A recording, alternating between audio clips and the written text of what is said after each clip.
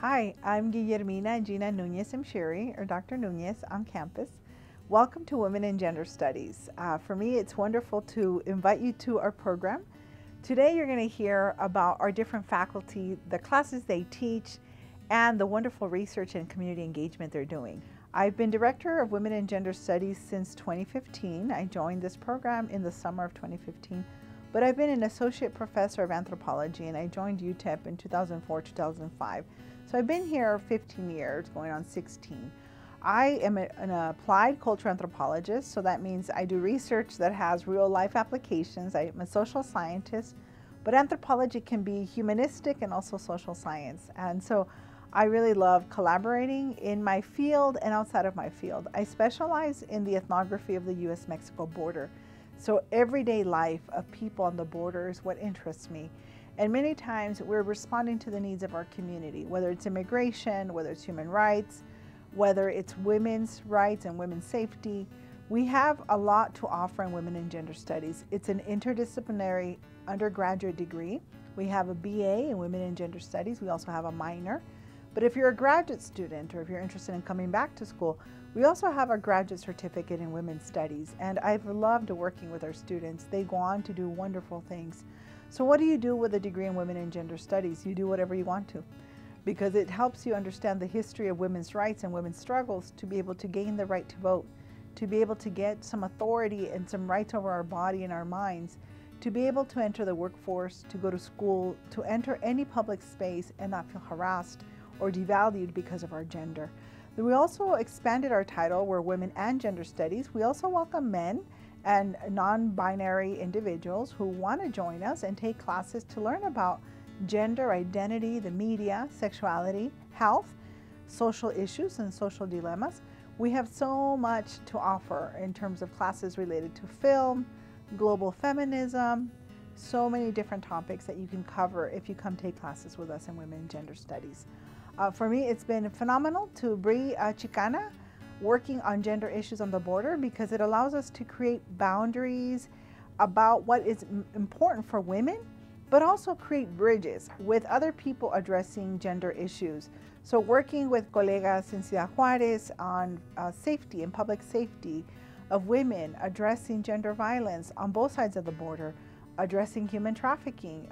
These are all conferences where we participated either as scholars or as performers, because we also do performance art. And I found that art is a wonderful tool to allow us to do performances and not have too much baggage in terms of how we can do a quick performance and communicate directly with the public.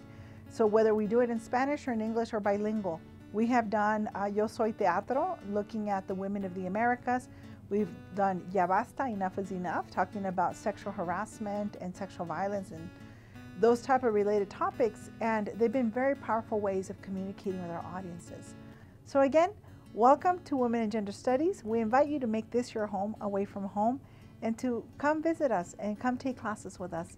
It'll absolutely change your way of thinking, the way of looking at the world, and hopefully you will join us in seeing yourself with a feminist point of view and as an ally, seeking and struggling and fighting and celebrating access to equity and justice in our communities and in our lives. Thank you.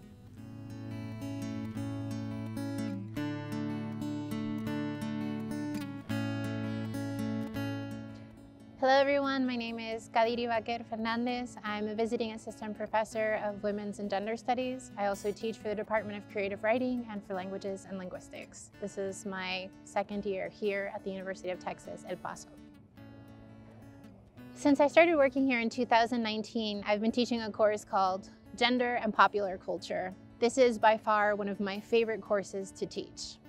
When I asked my students why they decided to enroll in this class, many students say that they enrolled because they thought that this would be a class addressing women's issues, that this would be a class about feminism, that this would be an opportunity for students to learn more about the LGBT community, especially their local community, and it would teach them ways to be allies.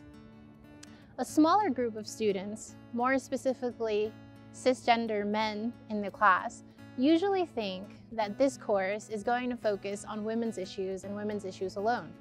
and they enroll in the course hoping to become allies, hoping to learn more about women's experience.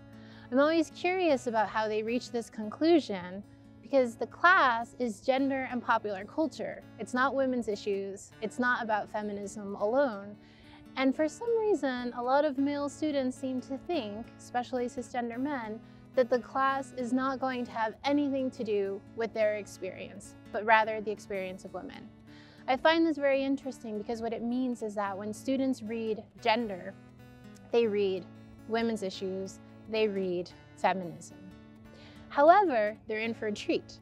When they enroll in this class and as the semester starts to evolve, they realize that what we're really doing is we're reflecting on representation, we're reflecting on dominant messages, how the media ultimately shapes our desires, how the media also promotes and different agents of socialization promote heterosexuality, conventional forms of masculinity, and of femininity.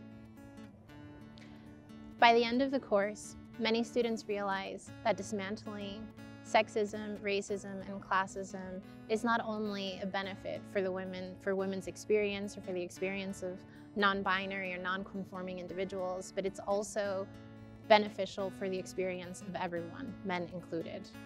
At the end of the course, many students say that it has been a transformative experience to be able to reflect on their upbringing, on their relationships, on their embodiments of masculinity and femininity, and also to really reflect on the way the media and popular culture is constantly imposing and trying to shape and encourage restrictive forms of selfhood. Many of the students share that they wish that their parents and that their family members and their significant others could take these courses as well. Unfortunately, this isn't always possible. But what ultimately happens is that these students take their learnings and take their experiences home. They take them to their friends, they take them to their partners, to their communities. And I feel like this is radical and is transformative and is one of the huge contributions of taking courses in women's and gender studies. Thank you.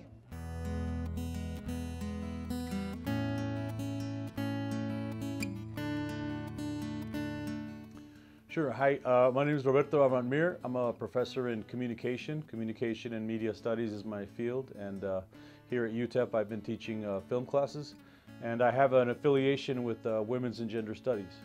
And the Women's and Gender Studies program is a really special program to me because it's intersectional and it's interdisciplinary. And what I mean by that is when you teach classes with Women's and Gender Studies, and when you interact with students and the people that you're working with, you're dealing with people from all over the university, right? So I'm a communication and media professor, and you have people in sociology and history and English and political science, and even people that are defined as Women's and Gender Studies, you know. And I think that's a really special thing. Whenever you can, as a professor or as a teacher and even as a student, interact with people and work with people that are dealing with the interdisciplinary things, right? I think that's a very special thing. And for me, what it means is, for example, Women's and Gender Studies is typically historically taken as like feminism, right? Which it is, and it's often female professors teaching classes about women, women's studies, feminism, women's issues. But it also can be men teaching things like masculinity studies, and that's really interesting to me. And then you also have people in that are teaching like queer studies, right? And they intersect with gay rights issues and the history of gay people, and there's all kinds of things. Gender's part of this, right? So it's feminism, it's masculinity, it's queer theory and gay studies, it's all kinds of layers. And I find that stuff really interesting as a professor, as a researcher. I find that stuff really interesting.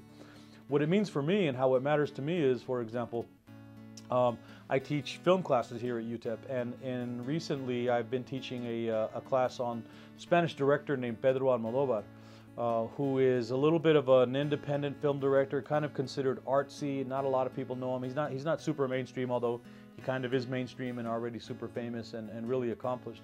But for me, that means that I get to focus on a class like that, and I get to cross-list it with women's studies because some of my film students are interested in taking a class on a director, but in women's and gender studies, they might be interested in taking a class on a queer director or on a director that has also been called a feminist, right?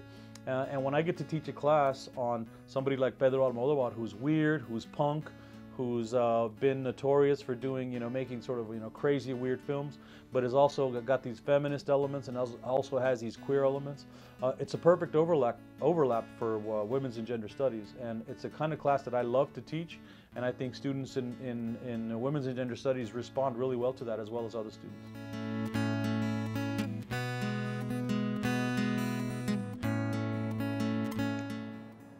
Hi, my name is Naomi Fertman. I'm a faculty lecturer with the Women and Gender Studies program. I've been at UTEP for 7 years now as a lecturer in the Women and Gender Studies program, and I teach the intro course both face-to-face and online, as well as a number of upper-level electives. My areas of interest with research are maternal health and health access and health equity. I'm going to talk today about reproductive justice and maternal mortality and why those are related to women and gender studies. So women and gender studies helps us to understand the root causes of some of the most significant reproductive justice challenges that our society is facing. When we talk about maternal health equity, access to healthcare, or maternal mortality rates, it can be easy to think about these from a purely medical aspect. That's what we're trained to do in society. Why is it that more Black women die in childbirth than white women?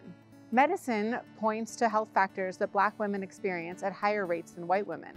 Women and gender studies, though, forces us to look at why it is that these health disparities exist in the first place. Using an intersectional lens, the base of women and gender studies education, let's consider the whole story. When we talk about maternal mortality, women and gender studies teaches us that we have to include and consider the whole person and the whole story. The gendered and racial pay gap, environmental health issues, generational trauma, the physiological impacts of stress on the body, access to health education, and discrimination in the healthcare system, just to name a few. All of these inequities are pieces of a puzzle that are causing the gap in our maternal mortality rates. But it's only when you are able to understand the true nature of the gap that we're able to begin to begin the conversation about closing the gap. Without women and gender studies, we would be selling ourselves short in understanding the complex ways that we research and care for women and non-binary folks within the healthcare system. We need more care providers in all aspects of health to value and understand women and gender studies perspectives to best care for all people.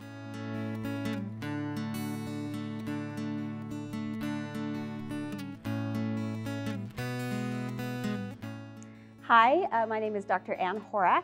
I've taught at UTEP for about 20 years, and I teach in religious studies and women's and gender studies. Women's and gender studies is an important discipline that really looks at all of the different layers of what it means to be a woman. So, for example, for myself as a white, cisgendered woman with education, with economic security, I might be very emotionally satisfied and drawn to this idea of a sisterhood of all women. But in fact, that's not the reality. In fact, there is a great deal of diversity within the label of women. And there are many women who are oppressed by multiple identities. They intersect the oppression of race, of economic inequality, of sexism, of homophobia, of misogyny. And it is so important for there to be an academic discipline that delves into all of the different ways women are both identified and all of the different intersections of their identities and of their oppressions. For example, right now we are seeing an economic recession, and many people are calling it a she-cession because it is hitting women so much harder than it is hitting men. But when you delve into the data, it's actually hitting women of color much more harder than it is hitting white women. It's important for us to know that, because if we are going to fight inequality, we have to truly understand all the levels at which inequality operates.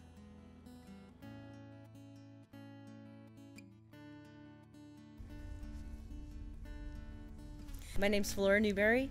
I just got a gender studies certificate at UTEP. I originally came to UTEP from the Philadelphia area to go back to school to get my master's degree in music education at the age of 52. I love UTEP for being a place that encourages non-traditional students, and while I was there, I developed all kinds of other interests in musicology, humanities, and then eventually I met Dr. Nuñez in the Gender Studies department, and I decided to get a Gender Studies certificate. That led me to all kinds of interesting things, but one thing it led me to was to rediscover myself. I was raised in the 70s by a dad that was a labor union organizer and also a semi-professional folk singer, and my studies with Dr. Nuñez really started bringing me back to that part of my life with labor union songs and also some feminist songs and places where labor union songs and feminist songs cross over. So I brought this record with me by a lady named Bobbie Maggie, Bread and Raises, Songs for Working Women. This is one of the records that I was raised on, and so I wanted to share with you guys a song from this record, which is called The Ballad of the Working Mother.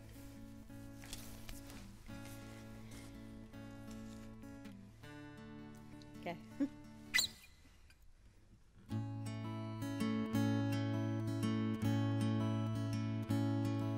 My kids were only babies when their daddy went away. So I hung up my apron and I went to work for pay. They put me on the night shift, working on a big machine. That was the last of normal life my kids have ever seen. Well, I am a working mother, working hard to earn my pay.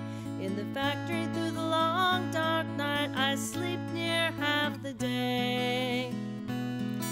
They say I should be happy that my pay it ain't too bad.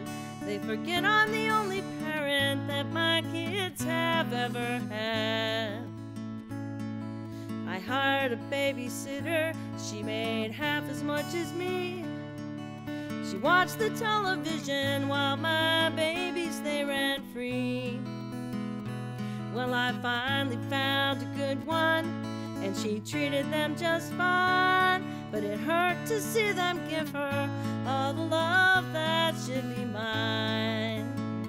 Well, I am a working mother, working hard to earn my pay. In the factory through the long dark night, I sleep near half the day. They say I should be happy that my pay it ain't too bad. They forget I'm the only parent that my kids have ever had. As the years went by, I learned my job and half the men's jobs too. They like to let me use their tools and see what I could do. They'd pat me on the fanny and they'd tell me I was cute. For a decent job with equal pay, that's your some substitute. Well, I am a working mother, working hard to earn my pay. In the factory through the long dark night, I sleep near half the day. Oh, they say I should be happy that my pay it ain't too bad. They forget I'm the only parent that my kids have ever had. I went to see the foreman and I told him of my skills. I knew if I could get that job, it would help to pay my bills. Well, the foreman, he said, honey, we just can't do that, you see.